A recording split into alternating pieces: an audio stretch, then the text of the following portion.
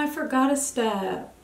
Caught me at the right time, baby. Oh, I was at the end.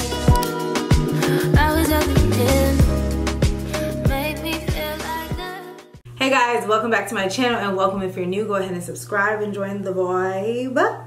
So today I'm going to be doing a why do I always move my hands so much? Oh my god. So today I'm going to be doing a get ready with me. I feel like I have not sat down and done a get ready with me in so long. So long. And here we are. So I really don't know what direction this look is going, but I have a bomb wig. The color Eats, and it's giving fall, so it's going to be like a fall get ready with me. So I'm really excited. What else did I want to say? If you guys hear this, my fan's on because it's hot in here. Okay, so sorry about that, but I'm not going to talk too much while I'm doing this wig install because I feel like I kind of lost my touch with the wig, so I need to focus. But I am going to tell you guys, oh, I got some goodies. So this wig is from RPGSHOW, and they always give you a little card with all the information. The name of this wig is Sophia the Wig Stylist 011. It is a silky texture. It's 20 inches, and it's 200% density. It has a 13x6. With some Swiss lace. Y'all know I love Swiss lace. I don't know what it is about the Swiss lace, but I like low-key like it better than the HD. Ugh, I always say that, but yeah. But this is the wig, you guys. Custom color. It's like this like chestnutty, gingery, like it's not just like that flat one-dimensional ginger. Like this is so pretty, and it does have a darker root, like slightly like a darker brown type of root. I really like this. So yeah, I'm gonna take my time and do this install. I'm probably gonna do a middle part and some nice curls. I just want to give volume and layers. So yeah, that's what I'm gonna do. Again, look at the color, you guys. It came just like this. I did not have to bleach the knots or anything. It looks really good. So yeah, I really like this. I'm excited, and I haven't really been wearing wigs. That's really why you guys haven't seen like a get ready with me type of situation. I've been on my quick weave thing, but I love wigs for color specifically because like you don't have to worry about your leave out matching all this. Like I love that, so I'm kind of excited. What's this? Oh, they sent a lot of goodies. So anyways, I'm gonna get into this wig install. Okay, check the description box for all the information if you want the tea on this wig, and sit back and enjoy.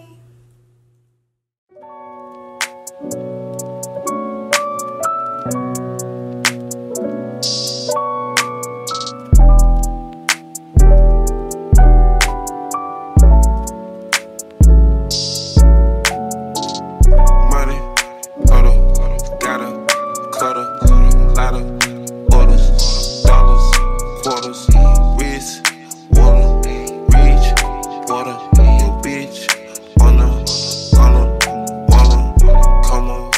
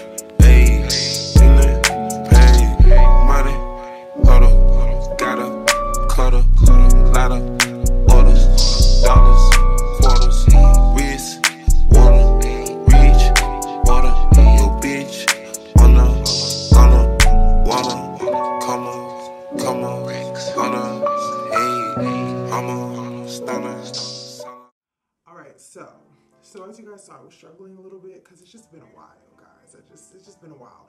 But I think it's gonna turn out great. The quality of the hair, amazing. It's curling how I want. So I feel like we're here. But I'm gonna do my makeup while my hair sets, and then we're gonna take it down. Normally I take my hair down and show you guys and move on to the makeup, but I just want it to like hold a little bit, and then we'll move forward. And I'm still melting my lace. So I'm gonna show you guys like my current makeup look, some of my faves, maybe some new products. I'm just gonna have fun with this. I've really been liking my makeup lately. I think my skin has something to do with it. Your girl's glowing. But yeah, so we'll see. It's gonna be fallish though, but my regular look isn't really far from a fall look, so yeah. But I've been starting with my brows, and I've been doing my brows a little bit differently. This is the Rare Beauty brow gel. Like, do you guys see what it's doing to my brows? Obviously you could leave your brows just up, but my brow hairs are kind of long, and I don't want my brows to be like too thick. Like, I like the thickness of my brow, but I don't think they need to be going straight up. It looks good on a lot of people. That's not for me, honey. So I'm gonna go ahead and carve the bottom out. So a lot of people always tell me like the brow gel doesn't work for them and all that. The trick is you have to just let the brow gel dry before applying your pencil or anything like that. And I suggest using the brow gel before the pencil. I mean, you can do it any way you want, but that's just my suggestion. So while my brows are drying, I am gonna carve the bottom out, and that just helps me keep the most natural shape of my brow possible and not fill it in as much, because you guys are literally gonna see my brows transform as I do this. Like, it just looks like you got a fresh brow lift, brow wax or something. So just carve your natural shape out. This concealer is a little too light, but it's okay. And can you guys see the difference already in the brow? Look at what concealer did to your natural brow. So if it looks like this already with just concealer, imagine I don't have to overfill my brows. And even if you don't have full brows, this technique works really well. I do this on clients as well, and it just helps me see the shape of their natural brow, unless they request otherwise, of course. But this is just so much easier. I've never really liked an overdone brow. We all had our phase with the like 2016 brow, but for me personally, that was very short-lived. Like, I've just never been somebody that took forever on their brows or like really cared that much. Like, even when my brows was in its worst state, I just never really cared that much. Let the brow gel dry like a full minute, at least a full minute, because it is going to be a little tacky and you don't want your brow pencil skipping when you go in to fill your brow. Also, I will suggest doing your brows before you put any other complexion stuff on, because you don't want to be like wiping away your makeup with the brow gel, if that makes any sense. Taking my Benefit brow pencil. This is actually the travel size one because I ran out of my other one, and I'm gonna just use this until this runs out, okay? But I'm just filling in my brows, and what I like to do is really just do light strokes. So in the front, I will actually flick it up, and that's something I never really did. Like, I know that's a thing, like that wasn't my thing. So I'll just naturally kind of flick it upwards and follow the natural shape of the brow. So we already gelled it down, so you can literally see the direction of your hairs and just follow that and fill in any gaps. And that's all that I do. Sometimes I'll do like a line at the top to really define the brow, but that is about it. That's where I'm at with my brows right now, and I really, really am liking it. It's not too much. It's not revolutionary either, but I just don't care to have a super overdone brow. And that's it, that's the brow. So that's the brow with the brow pencil, and this is the brow without. So on my no makeup days, this works for me. Well, I'm trying to do a little something, this is it. So for skin prep, I'm gonna be using my little travel size MAC Hyper Real things. So the first one is gonna be the serum. I really, really like this stuff on the skin. Like, MAC has been doing its big one, especially when it comes to complexion. They're like, oh no, we're taking our crown back because you other brands have us messed up. And for primer, I'm just gonna go on with my e.l.f. liquid poreless putty primer. These names be so long, y'all. My brain be like, "Rrr."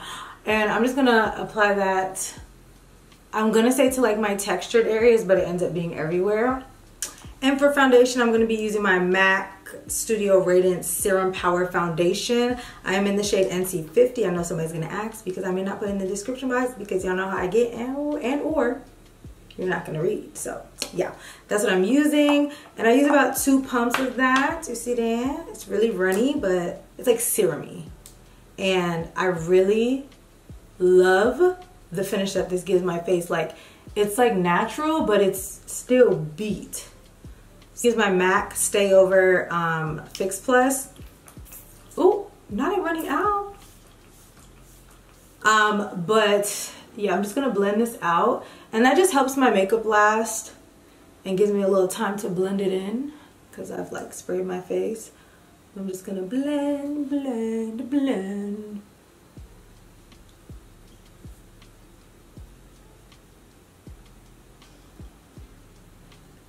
And like, is this a MAC sponsored video? MAC, call me. We can make some things happen.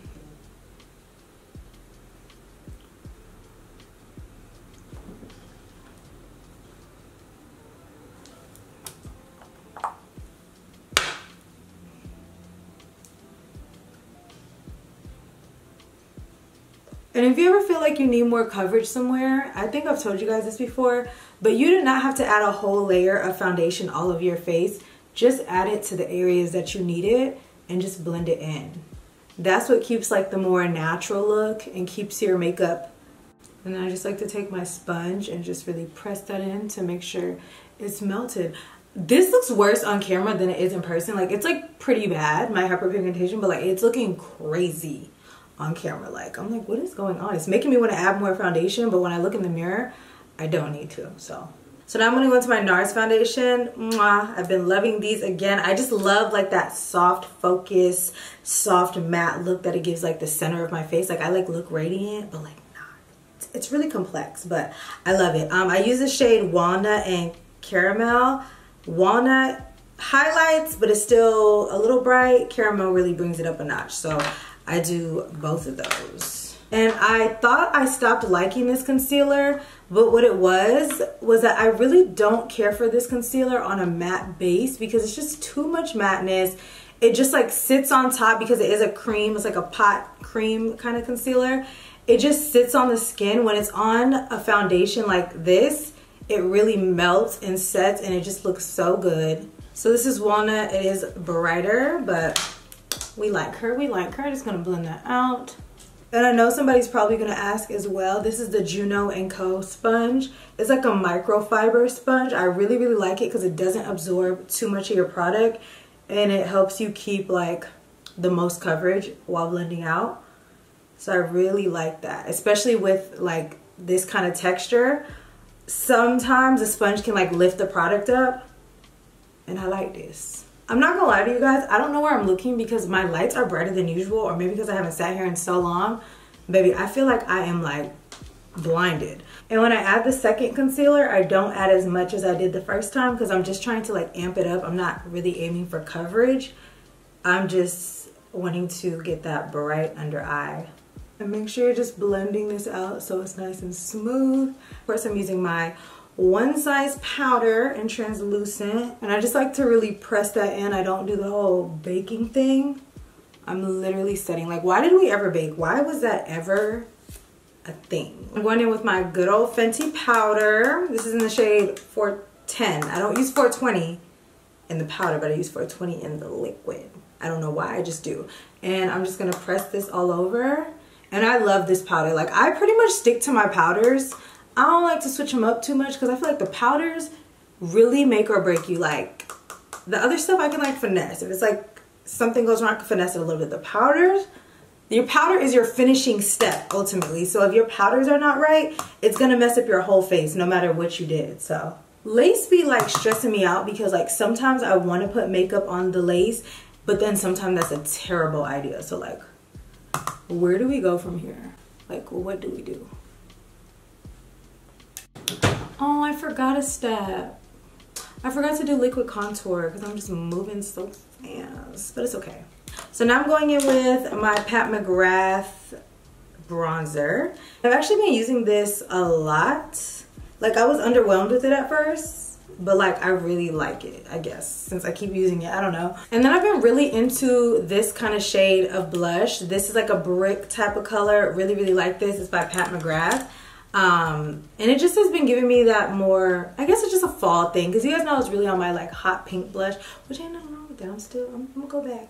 But this has just been really doing it for me. And I like to kind of connect my blush to my eyes, because like it all just becomes one. Like I don't like everything to be like blush, contour, highlight. Like I just like everything to just merge together. So I cleaned up my house the other day. I had like a bunch of stuff on my island. You know how it gets crazy in here, okay? So I'm like collecting stuff, right? And I literally have an Ulta bag full of just makeup, skincare, whatever else you could think of stuff that I was so pressed to run out and go buy, but haven't used. So I'm about to go grab this eyeshadow palette, okay? So I went to Sephora a few weeks ago and I picked up Makeup by Mario's new palette. It basically looks like the original, but with some shimmers. So I really like that. I'm gonna put a little bit of concealer on my eyelids. That is too bright. I picked up the wrong one. And I'm just gonna blend it out. I prefer to use a liquid concealer on my eye because it blends out better, not the NARS. You can, but I guess I have to do a shimmery eye because I got this palette, right? Ugh. So naturally, I would love to go into this shade first and just go all in. But from what I learned from the first palette, things are a lot deeper than they seem. So I'm going to go in with this palette right here. And what I like about this is that they look like they're more true browns, like neutral browns. They're not super warm, which is something that I've been gravitating more towards. Only because like sometimes the warm can come off like too orange and like too done up. When you have true browns, it mimics a shadow and it just looks a lot more natural if you really are trying to achieve like a natural glam without like too many different shades. I'm gonna take this shade just to see what it's giving because it might like tone it down a bit, which it slightly did. And I need to like swatch these. I'm like really picky about shimmer shades. Okay, we're just gonna put it on the eyelids. So I'm just gonna put that on and I'm not gonna add any base or anything. I'm just gonna put that on. Oh, that's pretty. Okay, I'm not mad at it. It's giving moon dust, which is literally, actually it's like literally the same. It's right in front of me because I've been using moon dust like crazy. You guys know my vibe. Messy eyeshadow all day, every day. So I'm gonna go into an angle brush, and these have no names, by the way. It literally is like EE1, EE2, EE3, so yeah. So I'm taking an angle brush and I'm gonna take it on my lash line with the darkest brown and just start to smoke that out. I like that. I like that a lot. So I'm gonna use this NYX liner. For some reason, I have not been using like a black or a brown in the waterline. I've just been doing something nude and then adding some mascara. And this reminds me, I need a better pencil. This one isn't really pigmented. It works, but it's just not the best. But I really don't think it's for your eyes anyway, so. It like slightly just opens your eyes. It's nothing crazy. Like I said, it's not as pigmented as I would like, but it works. So then I'm gonna do my half liner and some lashes. And I need to get really close and focused, so I'm gonna be right back. All my lashes dry, I'm gonna go ahead and do my lip. They look crazy right now, guys, but just give me a second, okay? I'm going in with Chestnut by MAC first, and I need to sharpen this. Then I'm going in with Yash, which is a nude. The matte lip is actually giving. Like, when I wear Yash by itself, it really gives. And I'm gonna go in with NYX, NYX, whatever you wanna call it, Fortune Cookie Butter Gloss. First, this is my jam. Like, mind you, I was not a butter gloss girly, but this definitely did something for me. Perfection. And then I'm gonna go on with this ABH lip gloss in Bubbly. It was a limited edition. I'm sure they have something similar. I'm actually gonna check because I like this goldish, bronzish, but sheer gloss. And I just like to go on top, and it just gives it that super glam look. Hair everywhere. I'm gonna go with this Pat McGrath under eye blurring whatever. I've been liking this again. It's good. It does the same thing like what I've been doing, which is like triple setting my under eye and brightening.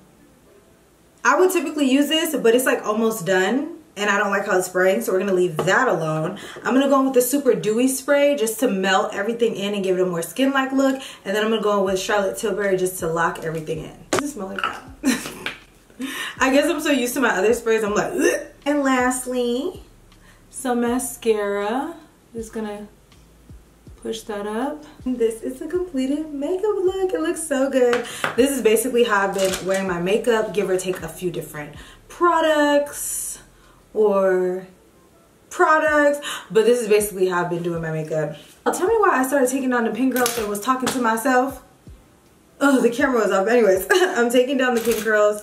You guys have seen this before. Now I'm gonna comb it, and the comb out is the most important part. If you would like more volume, comb backwards, like, you know, away from the face. If you just want it to like sit and be like a nice wave, comb downwards. But today I'm gonna comb that way. I'm gonna see what it gives.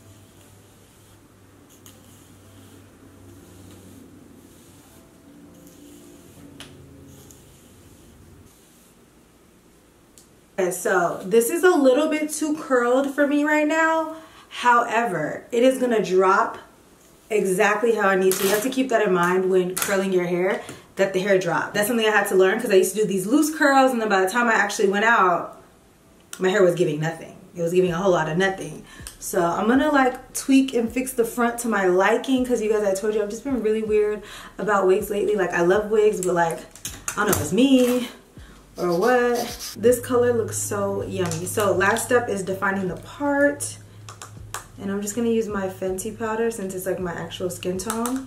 It's gonna define it, but it's not gonna be like weird and highlighted. Now, why would I go all the way over there? Tasha, get it together, girl. I wanna add more layers, but like I'm kinda scared. So I'm just gonna give this a second to drop and get my life and pick out an outfit, and I'll be back. Okay. So I finally got it together, and there's been a change in plans, change in outfit, as you can see. I was gonna do like this fallish outfit, but like it was just so boring, and I just wanted to like give the fly girl that I am. So I'm gonna show you guys my outfit in a second. This is how the hair looks down. It's like set and everything. It looks really good. I do kind of want to do more layers, but like I'm kind of nervous because, baby, RPGSHOW wigs are pricey. And like, I don't want to cut it wrong. Like other wigs, I'm okay. This, I might take it to a professional, because if I like this color, this I feel like is my signature color. Like the dimension, love it. So it's so funny how the perfume always matches the vibe of your outfit somehow, some way. Notice how every time, it's not planned, I promise. But today I'm wearing the new YSL Libre. I forgot, it's called like Platinum or something. It kind of smells like the original, but a little bit softer, a little bit sweeter. I can smell the orange blossom in here a lot more. So I'm gonna wear this.